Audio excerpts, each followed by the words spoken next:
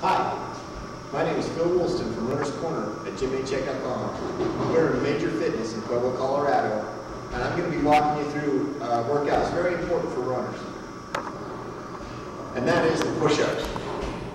Okay, a lot of runners focus on working out their legs or abs, but don't forget upper body.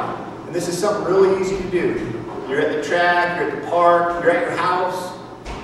Okay, you just finished a nice solid workout. Don't forget your upper body. You'll find that in the last 3 miles of the marathon, the last mile of that 10K, the last half mile of that 5K, your upper body strength can sometimes pull you through.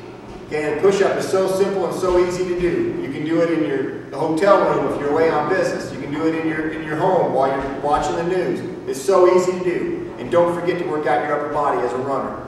Okay, so easy to do. Find any spot of carpet, which is right here in the gym. Just drop down. Put your arms about a few inches outside, shoulder width apart. Leg straight, back straight, pop, straight down, back up.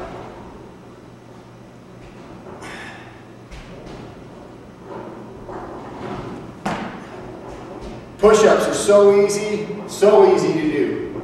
You're sitting in your hotel room, you just got back from a big dinner, you don't have time to go run. Hey, sit down and do some push-ups real quick.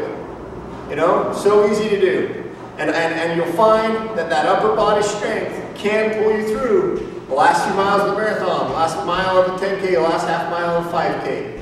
I recommend that every distance runner work on their upper body strength. All right, visit GymHcheck.com for more information.